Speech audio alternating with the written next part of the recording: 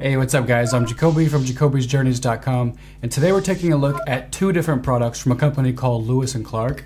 First one being the Datalock RFID Blocking Neck Stash, and the second is the Datalock RFID Blocking Waist Stash.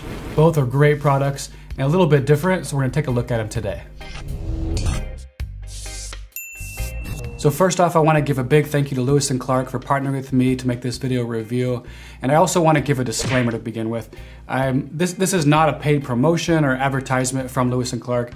I've reviewed lots of their products over the years, and recently they reached out to me and said they had a new line of products that were out, and would I like to review them and give my honest opinion and share it with my audience. So I said, of course, I love the products. So they did that. They sent me a number of products to review. So everything in this video is going to be my real opinion. I'm not going to sugarcoat it. I'm going to give my opinion about the goods and bads about these products. There's not many bads. Lewis & Clark has a lot of great products. They have a ton of travel stuff, outdoor stuff, so I really recommend checking out their website. All right, so the first product we're going to take a look at is the Neck Stash wallet. And this is kind of their take on the classic design of a neck wallet, but this has a few modern twists. So this basically is RFID blocking fabric. The newer passports that have chips in them, or the credit cards that have chips in them, when you put that inside this, it's going to help block any RFID scanning. So if someone has a machine that they're trying to scan the area that you're in, maybe it's at an airport, bus terminal, train station, this is going to protect all your information, keep it secure from thieves. So just looking at the exterior of the Neck Stash wallet, you can see it has a really nice ripstop nylon fabric on the front.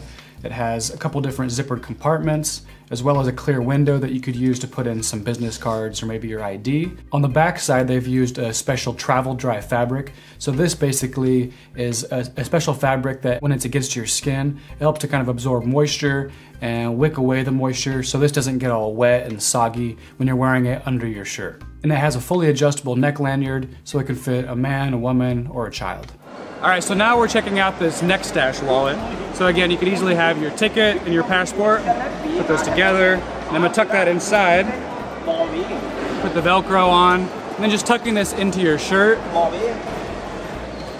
So that's it for this one.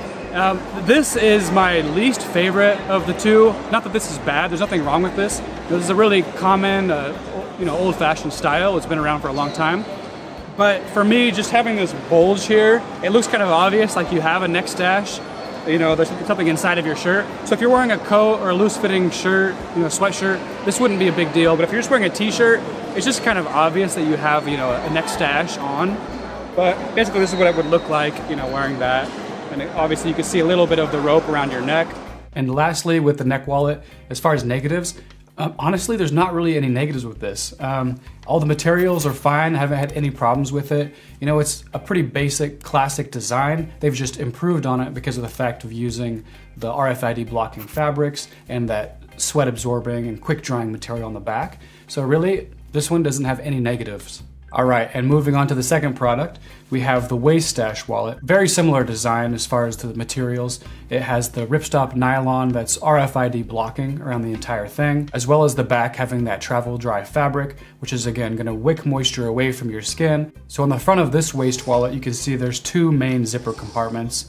Both of them could fit your passport, but there's one larger compartment that's probably best for your passport, boarding passes, credit cards, cash, it all will fit inside, no problem. And the same as the Neck Stash wallet, this can fit your phone, maybe MP3 player, small electronic devices, so you can wear this kind of, basically around your waist or your upper waist, under your shirt.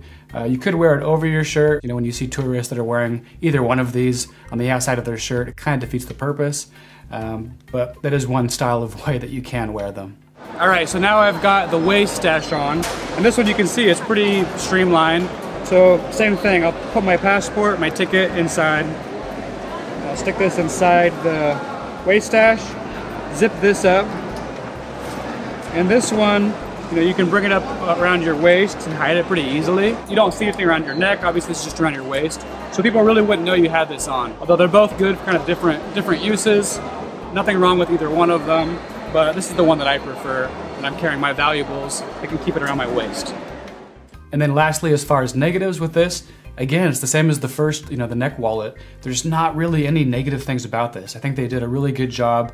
It's a very classic design. Again, except for the fact that they've upgraded the RFID blocking material all around it, as well as that moisture wicking back, and everything else is pretty classic design. You know, if you're trying to decide between these two styles, it really depends on you.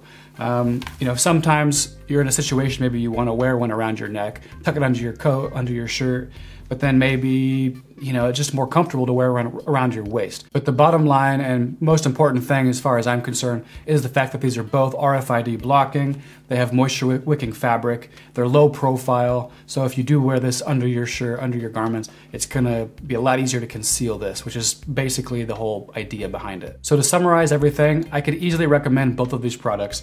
Both are great. Both have pretty similar features. It just comes down to which style you prefer to wear. Something around your neck or something around your waist. Or maybe you want both, and it gives you a couple different options. So again, thank you to Lewis & Clark for partnering with me to make this video possible, and thank you for watching. As always, I really appreciate it. Hit subscribe if you haven't. I upload new adventure and travel gear review videos every week. And remember, life's about the journey, not just the destination.